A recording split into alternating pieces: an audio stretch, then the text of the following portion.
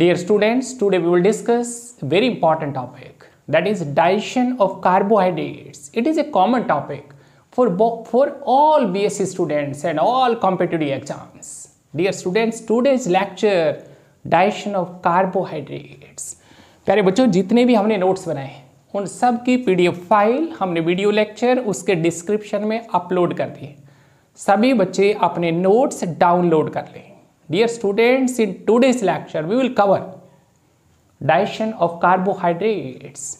Generally, simple sugars like glucose and fructose remain undigested, and these are directly absorbed and these are metabolized in our body. But all disaccharides like sucrose, maltose, lactose and all polysaccharides like starch, glycogen, these complex carbohydrates are simplified into monosaccharides, and the digestion of these carbohydrates means their glycosidic bonds are hydrolyzed by a group of enzymes, and these enzymes are named carbohydrases, or dear students, these are named glycosidases. Digestion of carbohydrates that starts in our oral cavity, buccal cavity. Digestion of carbohydrates in our buccal cavity. As in our buccal cavity, we know 3 pairs of salivary glands are present. We have already discussed all these 3 pairs of salivary glands. A pair of parotid glands, a pair of sublingual glands, and a pair of submandibular glands. And these salivary glands secrete saliva that contains salivary amylase, alpha amylase or ptyalin enzyme that involves in the digestion of starch and glycogen. Dear students, saliva also contains water and mucus which involve in the lubrication of food, and saliva also contains lysozyme, antibacterial enzyme, and some electrolytes like sodium, potassium, chloride and bicarbonate salts involved in the maintenance of pH, as well as very important point, note down all competitive exams. The students, the saliva contains thiocyanate ions, and these are antimicrobial ions. As we know, saliva contains salivary amylase, alpha amylase or ptyalin.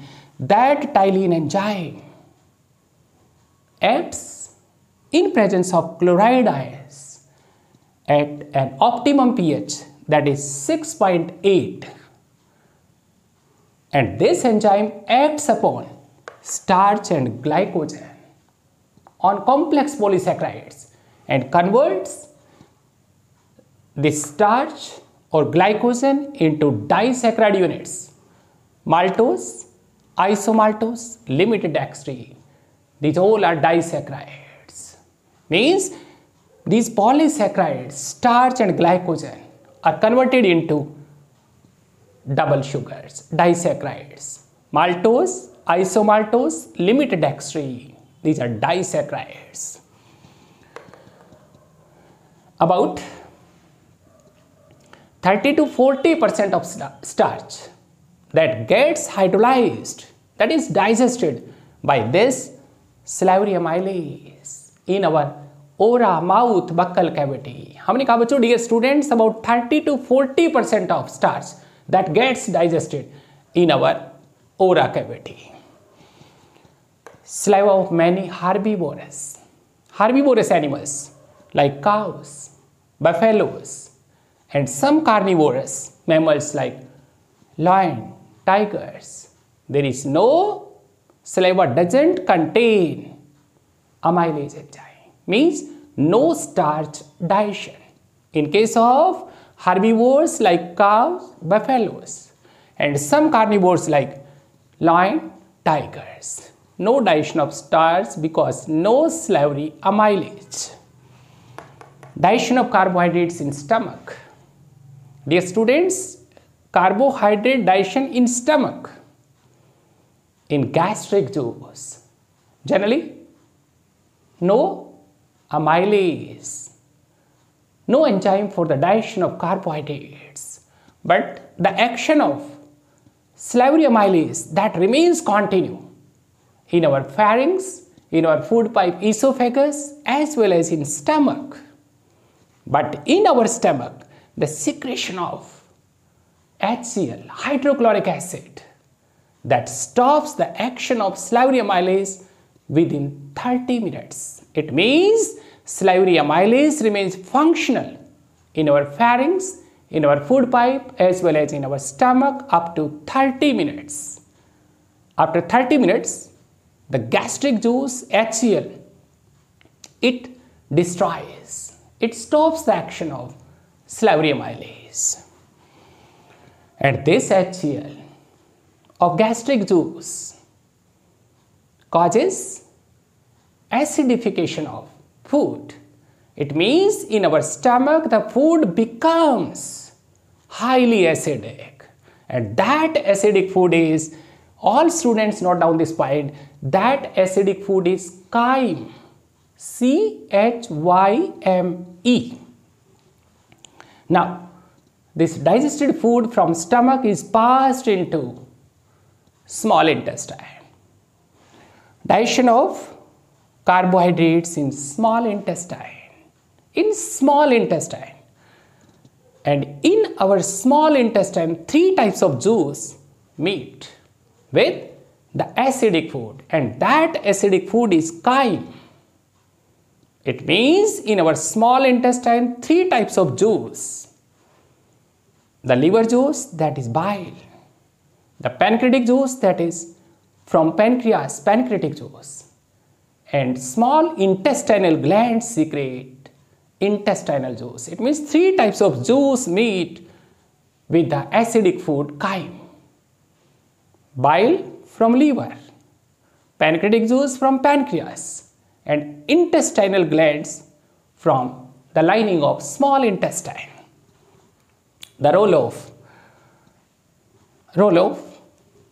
bile means the role of liver juice, bile. As we know, in bile there is no enzyme for the digestion of carbohydrates. But note down all NEET students, all competitive exam students. But bile contains bile salts, particularly sodium bicarbonate. And these salts, these sodium bicarbonates of bile, convert the acidic food into alkaline food. Means the chyme is converted into chyle. Note down this spelling, C-H-Y-L-E. The acidic food, that is chyme, C-H-Y-M-E. But now the food becomes alkaline. It is caused by the bile salts, the liver, the salts, sodium bicarbonate particularly, sodium taurocholate, sodium glycocholate, bile salts. Bicarbonate that involves in the conversion of acidic food chyme into chyle. Role of pancreatic juice. हमने कहा बच्चों in small intestine 3 types of juice. The role of pancreatic juice. And this pancreatic juice contains the strongest pancreatic amylase. The strongest amylase because it involves more than 50% digestion of starch.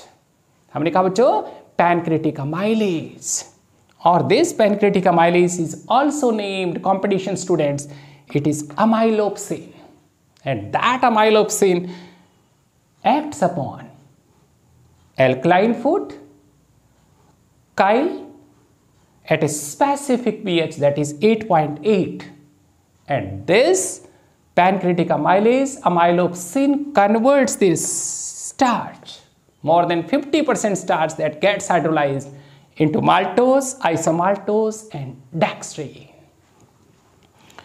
Role of intestinal juice. As we know, intestinal juice, that is also named NEET students, competition student, that is Saccus entericus.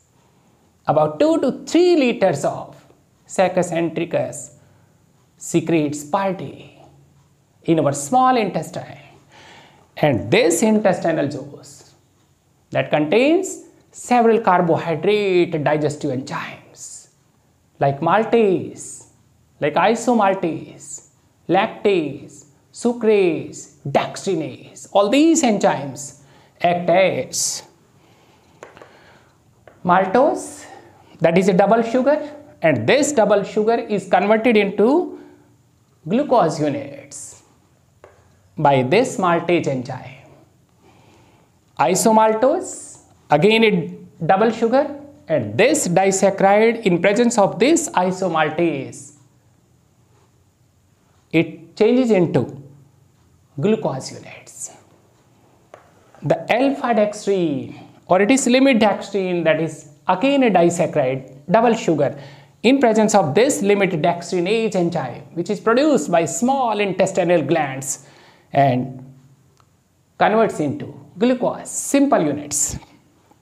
Sucrose, that is a cane sugar, and this double sugar, sucrose, in presence of this sucrase enzyme, or dear students, note down, in presence of this sucrase or invertase, sucrase or invertase, this sucrose, double sugar, is changed into glucose and fructose, and this lactose, which is milk sugar, and this double sugar, milk sugar, in presence of this lactase enzyme or beta galactosidase, converts into 2 units of simple sugars, glucose and galactose. Another very important point for all exams, BSc and competition students, lactose intolerance in man. Dear student, note down the point, lactose intolerance in man. Lactose, that is a milk sugar. The adult man, the only mammal which digests lactose milk sugar at adult stage. हमने कहा in adult stages, the only mammal which can digest lactose. But as age advances, the secretion of lactase enzyme, in case of our body, in case of human beings, this lactase enzyme secretion decreases. As a result, dear students, as a result, the lactose, the milk sugar in our body, in our gut, that remains undigested. And this undigested lactose, it gets fermented. As a result, so many gases are produced, like hydrogen, like CO2 and methane gas. And these gases create problem, like flatulence, like cramps in our intestine, and diarrhea, that is named lactose intolerance in man. क्या काम है बच्चों?